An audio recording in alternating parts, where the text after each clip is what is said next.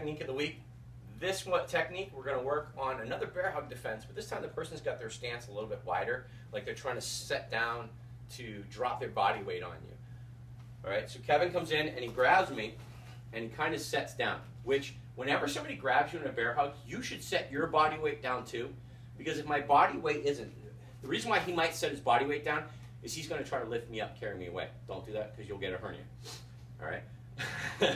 So I want to drop my body weight so that he can't really, and if my stance was narrow when he grabbed, you just drop your body weight by stepping out. Okay?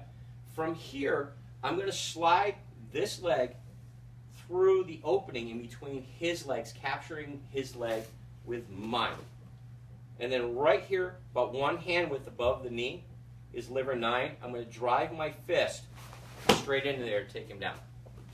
This is a perfect example of the application of your low counter. So again, he grabs, and I step in, and I drive. It's a beautiful, simple takedown for a bear hug.